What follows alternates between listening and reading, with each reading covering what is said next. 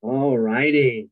Buenos días todos. I'm in California today, so good morning and afternoon for those on the East Coast. I'm Gabe Rodriguez, chair of the New America Alliance. Welcome to today's town hall with our special guest, Republican State Senator of California, Rosilicie Ochoa Bogh. For 20 plus years, the NAA has been advocating for the interests of Latinos and other diverse professionals, and ensured the participation of our community at the highest level across business, public service, academia, and nonprofit leadership. The purpose of today's call is for our membership to get to know the senator and vice versa. Here's a fun fact. Senator Ochoa Bogh was the only Republican to support the California pension bill, AB 890. So thank you. Next, we will hear from our fearless CEO, Solange Fernandez Brooks, followed by the Q&A segment moderated by Dolores Munoz. Thank you, and excited to get started. Please, Solange, take it away. Thank you, Gabe. Well, welcome everybody to our town hall with Senator Rosilicie. I messed it up. Senator Rosilicie Ochoa Bogh. Thank you very much. Now, to get things going, I'm going to go ahead and pass it on to our moderator, who is Dolores Munoz. And as you know, she's the chairwoman of the NAA Institute. Thank you. Take it away, Dolores. Sorry about that, guys. Thank you. So let's start this again. My apologies to you too, Senator. So it gives me great pleasure to introduce you to State Senator Rosilicie Ochoa Bogh. Senator Ochoa Bogh is a native Californian and the daughter of Mexican migrants. As a successful leader, she credits her family with teaching her personal responsibility, the value of education, and hard work. I am sure she makes her family proud. In November of 2020, the nearly 1 million people of California's Senate District 23, a district in Southern California, elected her to represent them at the California State Legislature in Sacramento. Since then, Senator Ochoa Bogh has been appointed vice chair of the committees on education, banking and financial institutions, labor, public employment and retirements, and public safety. She is also a member of the committees on budget and fiscal review, business, professions and economic development, and housing. She is a mover and a shaker, a woman of action. Throughout her career, Senator Ochoa Bogh has been a champion for stronger schools, lower taxes, better infrastructure, and more affordable home prices, because she is a strong believer of home ownership. Senator Ochoa Bogh, we are honored and pleased to have joined us for our town hall with our membership and guests. Before we start our formal questions and answer session, we'd like to hear your thoughts on how Latinos have contributed to our country and why and how can we as business leaders and policymakers do to help more Latinos achieve the American dream? Wonderful question. So I would begin with just sharing a little bit about my background as far as our family and immigrating to this country. My grandfather actually arrived, we believe, in late 50s, early 60s under the Bracero program that allowed him to come to the United States to work seasonally and then go back home to Mexico. And my family's from Mérida, Yucatan. And my grandmother she stayed there for many, many years with, at the time, several of her children. Eventually, after many years, it was difficult. I think my grandmother was pregnant with her 7th child. And she said, okay, Justino, this is not going to work.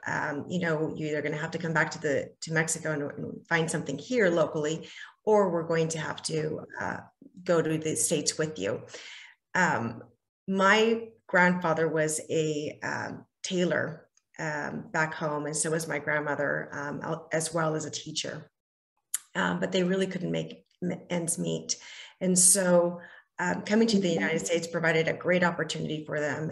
Eventually, the sponsor that my grandfather had sponsored my grandmother and 5 of her 7 children at the time, because 2 were aged out, they were adults. Eventually, they also immigrated with one of them with their family, and the other one was not married. But my dad was 16 when he immigrated to this country. He attended local high schools, graduated from a community college, eventually went to work for a hotel, and then worked himself up towards management. Eventually, his dream was to own a restaurant.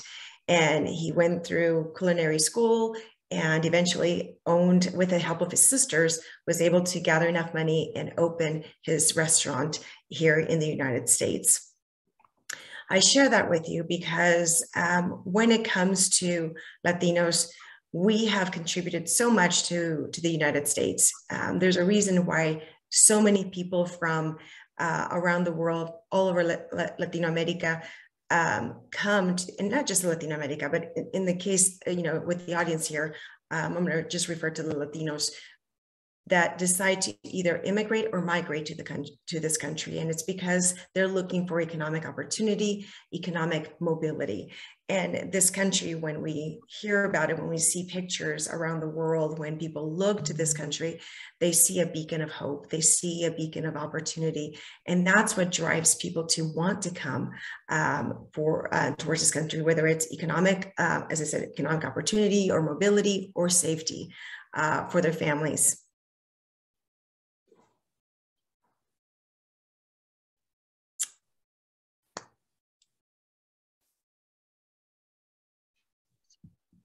Sorry. No.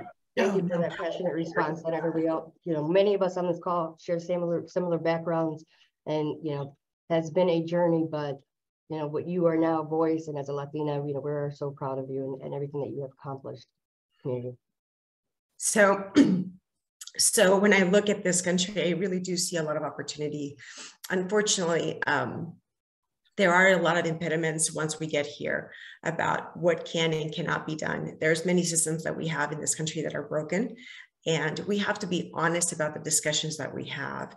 And it's one of the reasons why I'm such an advocate for having all stakeholders at the table when we're working on policy, and not just representing one group, and really giving different perspectives on the discussions. And it's hard sometimes, in California, because in the legislature, we're very few. We're the super minority as Republicans, as you may or may not know.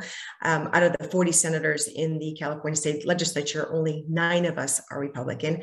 I'm the first Latina Republican to be elected in the history of California, to be elected to the California state legislature. And I bring a different perspective. And I'm grateful because I have a caucus, a Republican caucus, that's very supportive on my voice, on the concerns I express, the policies that I support, do not support. And I have an open dialogue with my colleagues on the other side when they bring policies, and I say, well, let's be honest and fair, or what about this perspective or that angle in which we can view policy. But I try to be as fair and just about policy objective. I think I'm grateful for the fact that I've had so many life opportunities that allow me to have different perspectives, whether it's as a teacher teaching English language learners, as a parent who volunteer in different capacities throughout the school environment, including ultimately as a school board member. Grateful for the fact that we come from both my husband's side of the family, my side of the family come from small businesses, and how they're affected by the regulatory environment that we have in California. I'm grateful to have worked with the local, the board president or chairperson for a local chamber of commerce, and how the businesses, the local businesses really are the backbone for many of our communities who employ local youth and community members. So as Latinos, I think we provide so much, from harvesting the food, planting the food that we're going to eat, to harvesting, to owning businesses, to teaching at our local universities. The Latinos are so incredibly hardworking as a culture. We're very family oriented. We're very driven, many of us, and we have to assure that as they migrate or immigrate to this country, that we really, and our first, second generations and third generations, that we really focus on empowering them. I'm a huge advocate of education as a means of empowerment. And when you're empowered, you feel more compelled to be engaged. And so that's one of the reasons why I'm so readily available to speak to our youth groups. I'm back in my high school that I graduated from here in San Marino High School, making sure that I'm building the relationships with my local youth, with our scouting programs, but because they need to see that everything is possible. We all have adversity. We all have faced challenges. We all have, well, I'm not sure if everybody has, but I know I have suffered poverty. I know what it is not to have money. I know what it's like not to have a home. But I also know the merits of hard work, personal responsibility, discipline, and having a certain sense of values that allow us to move forward in this amazing country if we really partake and really own those opportunities. So that's where I come from. That's what I believe that the Latinos have provided for this country. And they really are an amazing integral part of who we are as America. Thank you for that, Senator. I was about to get up and start, clapping. So thank you so much for that. Thank you for, your candor and just, your inspiration to many. So thank you. Next, I will turn it over to David Pollack with reverence. Senator, thank you so much for participating here with the NAA. Thank you for your comments. I have a question that I'm sure you've heard from before, but when you look at the statistics coming out of COVID, it's pretty dramatic, right? The top 1%, those of us on this call and higher, never have done better, have been increasing incomes. And at the same time, many of us still, working from the comfort of our own homes, talking about how work has changed, when in fact, work has really only changed for a small sliver of society, and most people have to go to work every day. And when you think about the folks who've been at the front lines working out during the pandemic, who've been at the most risk of getting sick, people that have taken out our garbage or drive our buses, or even airline pilots and shipping captains, right? It's those people who are most at risk. And so when you look at the discrepancy in what's happening to their incomes between those of us who are comfortable at home and those who are at risk at work, what programs, policies, initiatives is the government doing to try and bring those people along as we exit the pandemic?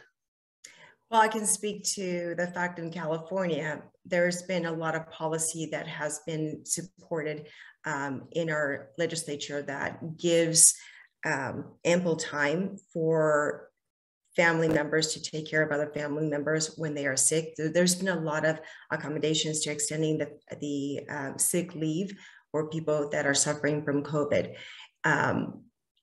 There's a problem, there's a caveat that I saw there on that end, which was that sometimes, and we have to look at the impact also, it's got to be a fine balance, and it's very hard to get that balance, I think, unless you have both sides at the table. But making sure that people have the time when they're sick, when they're actually sick, symptomatically sick, to be able to stay home and then be able to care for those who are actually sick, such as their children. But also the other problem that we've had that has affected much of both the workers and the businesses are the fact that the health department hasn't been very clear about when people were needed to be out and not exposed or not at work versus when they were symptomatically sick and actually be able to stay home. There's been a lot of discrepancy on that front, which has put people out of work for just being exposed to someone who, was in the same classroom or in the same office and not getting sick. And just because you were exposed, you were taken away and taken off the payroll, or not the payroll, because you would still get your sick leave, but taken off of being able to work. So there's some policy there that has been hindering our workforce. And it also has impacted our small businesses. I've been meeting with a lot of our local businesses where they're not working at full capacity because we're not getting people to go back to work. So there's something there that's kind of broken that we got to figure out what is disincentivizing people from coming back to work at full capacity. So that's something that we need to work on. As far as the financial, are you talking about the financial impact? I want to make sure I have your question clear. Yeah, no, I mean, when you look at the statistics, the top 1% got much, much richer, and their incomes have gone up during the COVID period, and the other, certainly at least the bottom half, if not greater than the bottom half, has had their incomes go down. So what policies are there to address those people who are at the very health risk that you just identified, help bring them out of this situation of falling farther and farther behind in terms of income inequality? You know, I have to think about that question in particular with because I'm not sure. There's some things that I saw.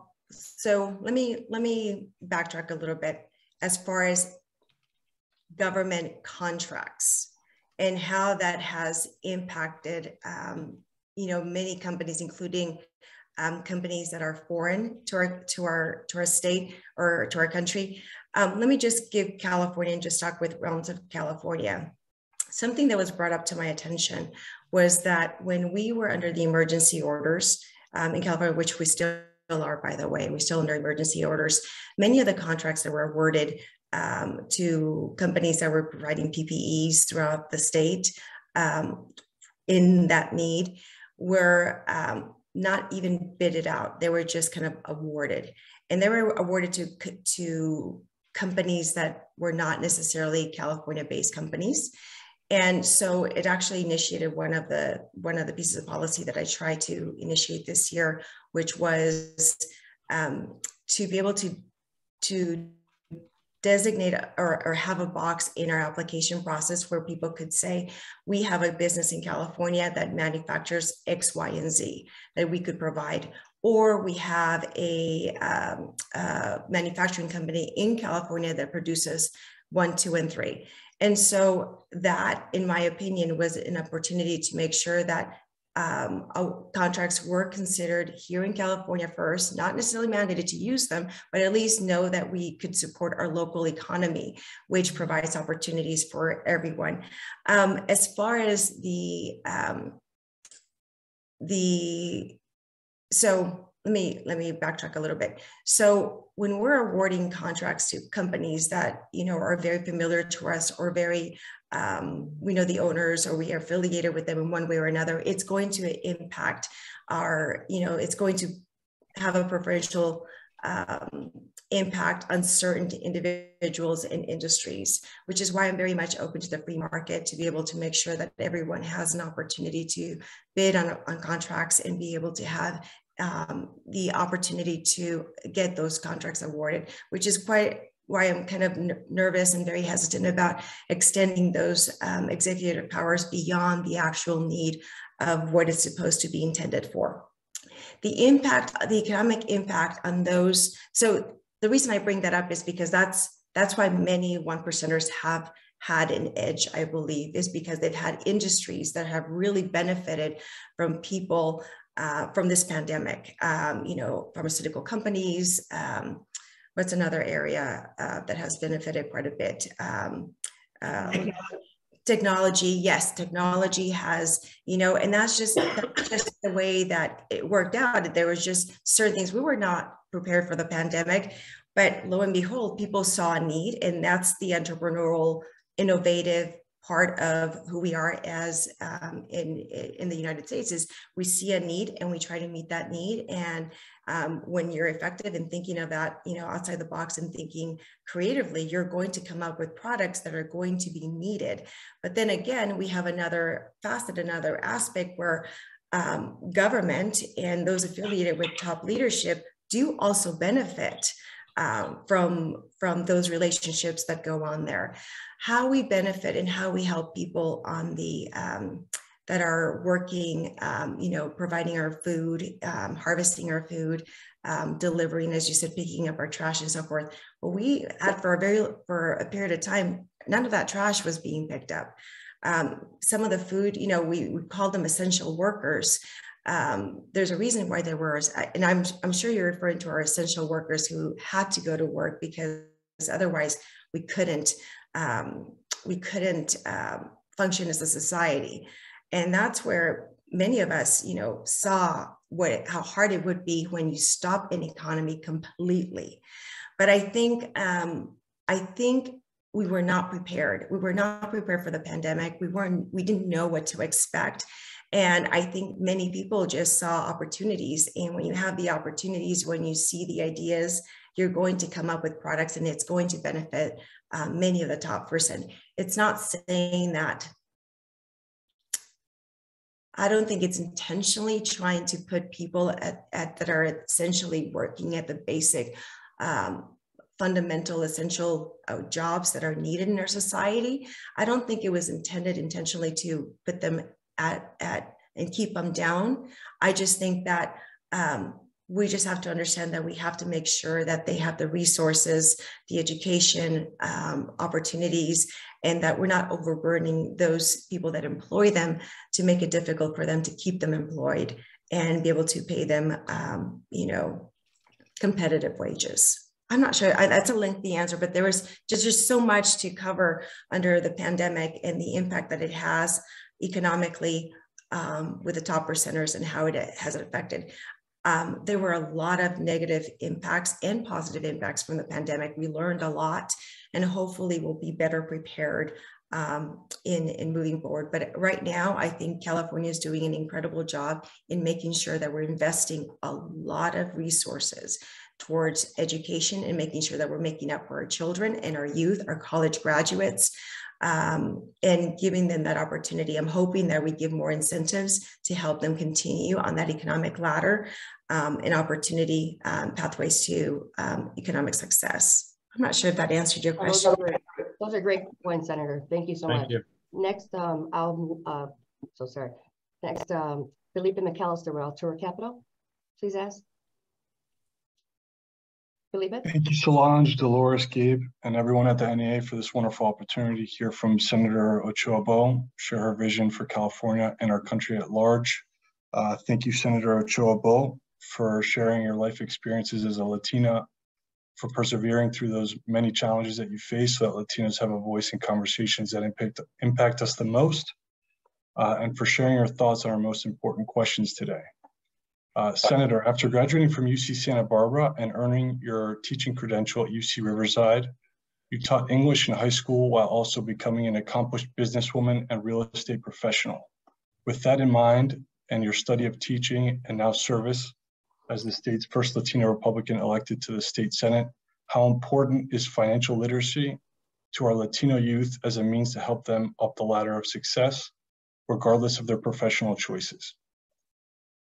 So I'm just going to start with just making a couple of corrections. So I graduated from UC Santa Barbara, and I went to work on my teaching credential at Cal State San Bernardino here locally. So I just wanted to make sure we got that clear, because I know UCRs know. My apologies. No worries, no worries. So financial literacy for our youth, is that okay? Essential. Yes. I've been an advocate for financial literacy since I was in the school district here locally in my city. And the reason being is that when we look to see the advantages that many people have is, one, they know how to create a business, how to run a business in California, and that allows them to be helpful and successful. But with our youth, the biggest concerns that I have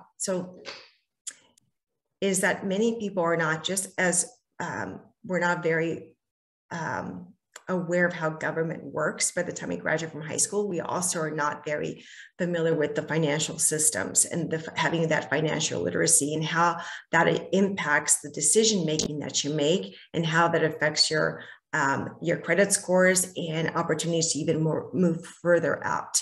And depending on whether or not you're an immigrant, a migrant, or a first, second generation, or even third, depends on in the family and the culture that has been fostered. Many people that come here, especially people that are migrating here, they're coming from the small little towns in Latin America. Many of them do not know about the banking system and how that works.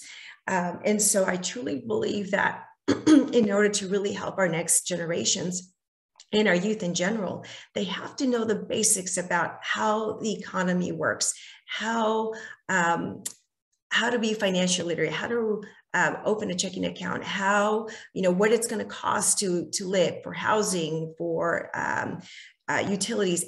All of that needs to be really taught and brought into. And I would wish that every household could have that. But in reality, the reality is that we have so many immigrants from around the world that may not necessarily be aware of how the financial institutions work and how what decisions you should make in order to do that. And I'll share that from my own personal perspective. One of the things that I knew from my parents as a little kid, because I don't know why I remember, but it made an impact. My parents did not believe really in credit cards. They believed that you should pay for everything for cash as a kid. Why I have that in my head, I don't know. But I was 8, 9 years old, and I remember my parents were all about cash. They bought their first car when we came back from the States, from Mexico back to Hawaii. They paid for their car in cash. And they moved from Mexico to Hawaii with 2 girls in tow and several boxes and luggages with $500 cash in their pocket. But needless to say, so that was one of the things is that they believed that everything had to be paid for cash. The other thing I learned from my grandparents learning is when my grandmother was struggling in her marriage, my grandfather at the time went through a phase where he was suffering from a lot of alcoholism. And so she was trying to figure out how to make ends meet. And she would go not to the bank to borrow money. She would go to her mother or her sisters, family members, basically, to ask for help and money. So think about the context in which many of our immigrants or migrants come to this country, literally not with any experience with the financial institutions. So how do we share and how do we empower our children if we personally do not have that knowledge base?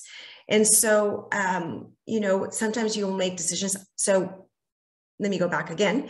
As a student in college, when it came to applying for grants, for loans, for schools, trying to understand how all of that worked, you had some information, but not really a holistic picture of what that meant.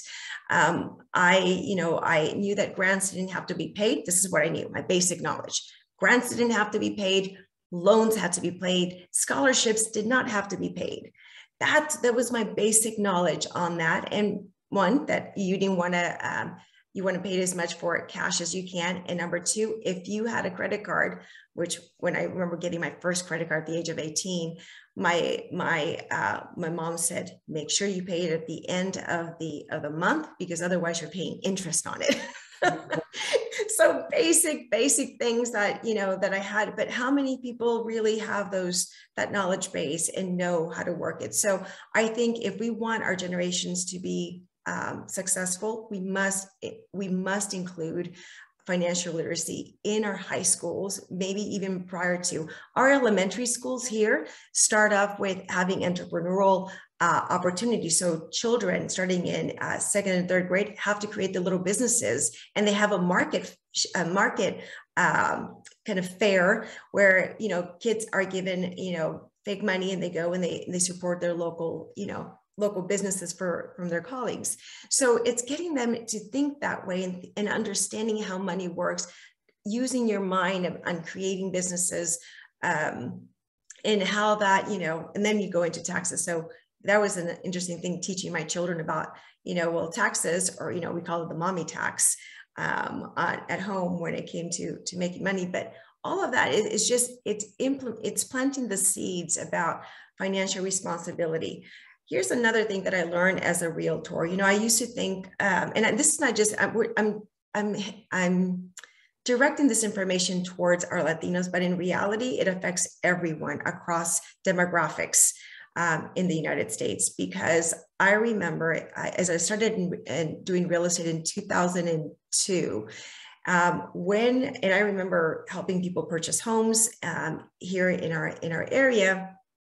And I remember trying to teach people about, just because you can afford a $500,000 home back then, doesn't mean that you spend $500,000. And the reason being is you have to financially plan for emergencies. So you want to make sure that you allocate some money to make the repairs on your home. Otherwise, it becomes dilapidated in the long term.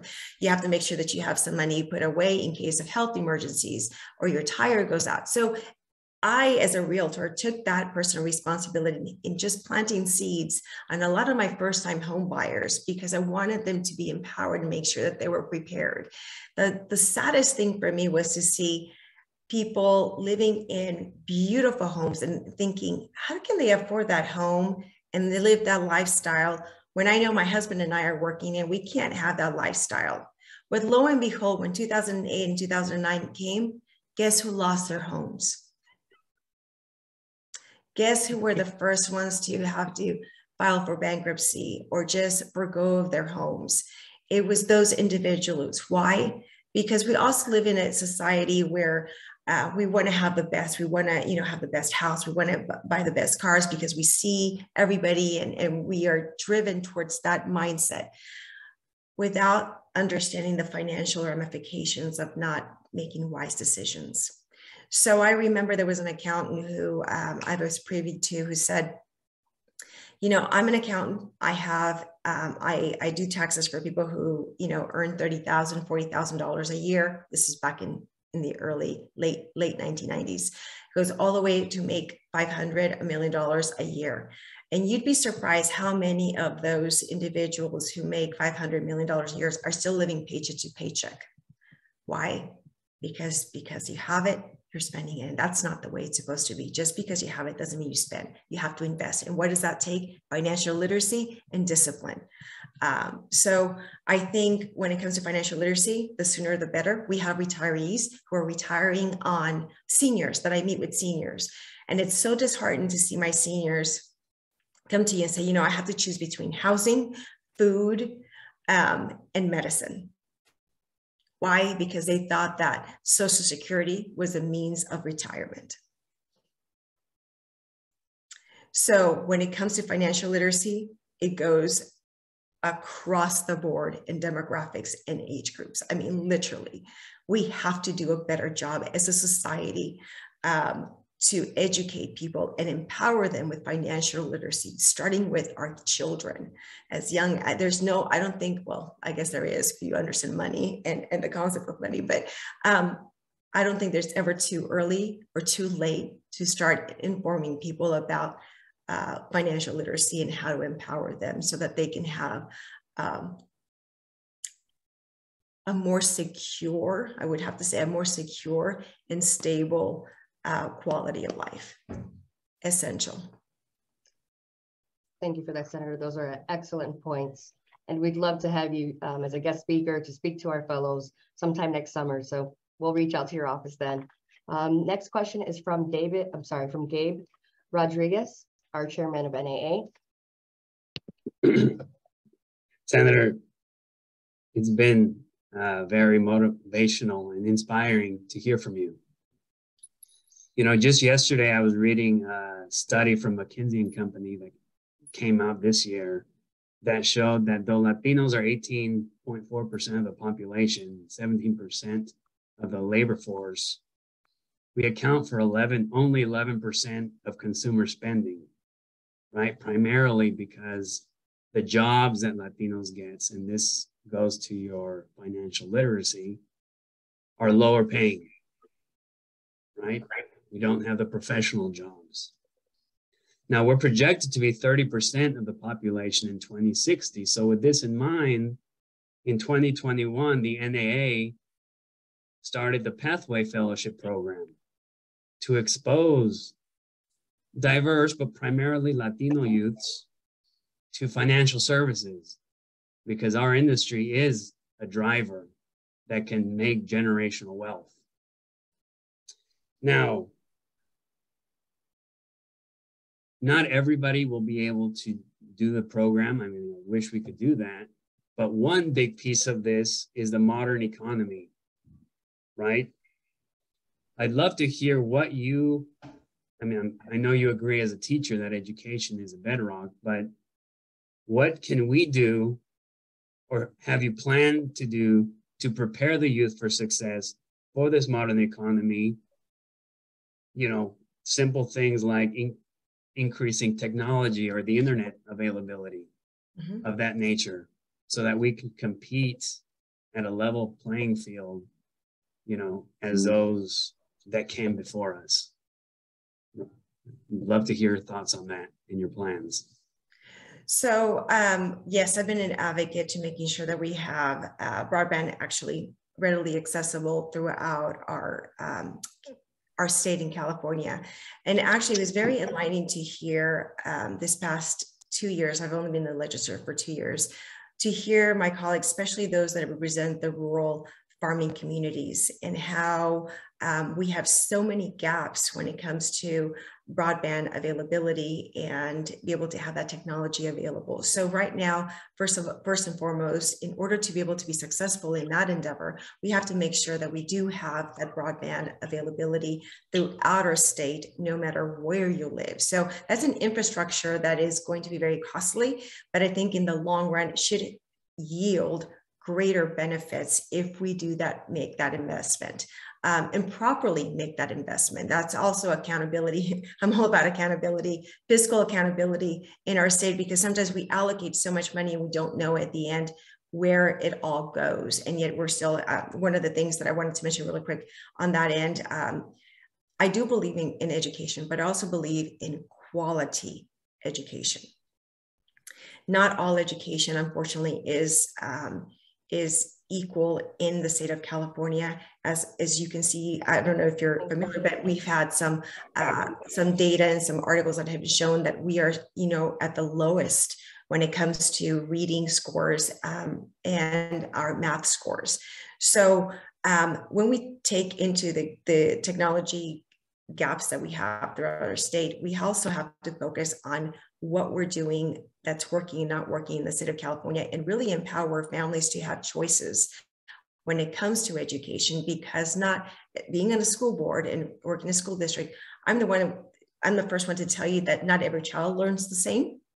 Not every school district has all of the resources or the staff with the expertise to meet the needs of every single child, which is why it's so important to make sure that we allow our parents to have different opportunities to choose the school or the type of learning that best meets the needs of their child, to make sure that we have successful schools. And I say this because I'm very concerned about some of our schools in some of our districts throughout the state, and including the advocacy that goes through our rural areas and what they're missing in the lack of technology facilities that they don't have in order to be able to meet that need. So when we talk about how do we empower our youth in today's economy, let's start with the foundations, with the founding principles of quality education, choice, and making sure that we as a state,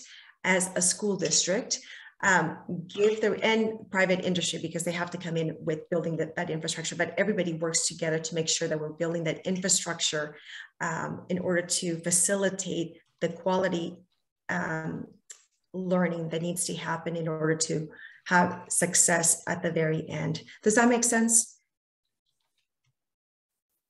Did that answer your question? Yeah, it did answer the question. And, you know, at some point, it'd be great to be the ones writing the checks as Latinos for the athletes. Thank you, Senator. You're very welcome. I hope I addressed every question, every part of your question. Okay. If I don't answer a specific part, please reiterate on that.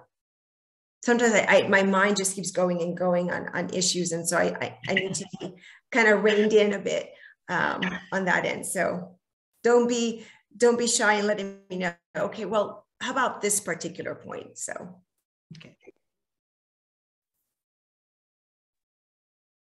Senator, we have one question from Peter Zaldivar. Senator, thank you so much for sharing your time with us. Even those of us who aren't in California, I think I see many of us are in Chicago here, and but still, I think I just thought it would be a good opportunity to mention that it sort of goes along with what Gabe was saying, which is that Latinos are we're a big part of the population, and yet we tend to have lower paying jobs. And so we just don't affect the economy as much as we really should. And I feel like part of the purpose of the NAA is to help, bolster through teamwork and cooperation, the part of those professional Latinos that are in investment management, private equity and public equities. And I just thought it would be a good thing to mention, because I think I try to mention it every time I see a Latino, or a Latina in this case, politician, which is that lots of times governments don't really realize how much they can affect the well-being or the growth potential of the Latino community through their own allocation of resources that they get from taxpayers. And so in this case, what I'm saying is that, for instance, CalPERS is one of the biggest potential funding sources of all of our businesses. And my own firm has been lucky because we were lucky enough to get big enough to get considered by CalPERS to get something of an allocation. But there's I just wanted to let you know that because most people don't know it, that there's a chicken and egg problem, or in the Latino finance community, which is that there are a lot of big institutions, CalPERS is one of the biggest, but even among smaller institutions, there's this feeling that oh yeah, we understand that Latinos are a big part of the of the population, and we want to help raise all Latino businesses. And then we say, great, so then maybe invest some money in our investment companies. And then they look at us and they say, yeah, but you manage $50 million, and we give allocations in pieces of chunks of $500 million. So you're too small. So then, at that point, there's really nothing we can do, because we can't, there just aren't any, there are just very, very, very few Latino investment managers that are big enough to be able to say, oh yeah, we can actually use that much money. So just as now fortunately my investment firm manages public equities. Fortunately for more NAA members, there's a lot of private equity investment firms here, and they tend to have a little bit easier time getting allocations for private equities from pension funds and endowments and foundations, because the check sizes usually are it's okay to write a smaller check size, right? But anyway, I just wanted to bring it up that I know that many of us on this call would be hiring more Latino staff to manage the money, and we would be raising people up through society, and we would be taking people from the position of oh well, I graduated college and I in finance and I have to work at a Starbucks, to getting them to actually work at a place that would really be able to give them a good career path, up to the point where if we're talking about Latino investment firms with Latino owners, then we're more likely to raise somebody up to the upper level of the ownership level of our investment firms. And so I was really, really excited by the fact that you are a Republican senator, because often we have to depend on people lawmakers on the left to say, oh, well, you know, we really care about pushing, you know, equity, social equity, so we're going to try to get all minorities, you know, a bigger piece of the pie. But this is what I'm saying is something a little bit different, which is that, I mean, other minorities often have their own champions, and they've done better than Latinos have in getting a piece of the of that kind of money. And I think in order for Latinos to be more successful, we're going to need to be able to convince people from both sides of the aisle to say to the organizations that disperse investment money, hey, you know, maybe you should take a second thought about looking at Latino managers. Anyway, it's just a suggestion, and you know, I'm really happy. I'm just really super excited that, like I said, to see Latino senators or politicians from both sides of the aisle, because I mean, that's another whole bugaboo that I'm always talking about with my friends, but we tend to get pigeonholed as, oh, like, oh, Latino voters are going to be on the left, and you know, you can't have a range of politics. So anyway. Those are excellent points, Peter. Okay. Excellent points. Like you stated, Senator works, you know, so closely with both sides of the aisle, and she has been able to collaborate. And she was the only Republican sponsor to sponsor that legislation. So that'll take me to my last question. You know, Senator, you supported the legislation to require the pension funds to disclose and report who they entrust their assets with. How do we increase support for these kinds of access to capital bills, irrespective of someone's politics? And I know, Peter, you touched on, you know, we need that champion, and being that the senator signed on to that bill, you know, she can be our champion out there for us in pushing to these. So, Senator, I'll turn it over to you. So I'm going to need a little more clarification on your question, Dolores. But Peter, I just wanted to touch on the fact that I was kind of curious, and I would love to have a one-on-one conversation with you. And I could, I think Sarah, my chief of staff, is on the call. I just want to make sure that you have access to my cell number and to my chief of staff so that we can do one-on-one. You know, I'm not a financial expert.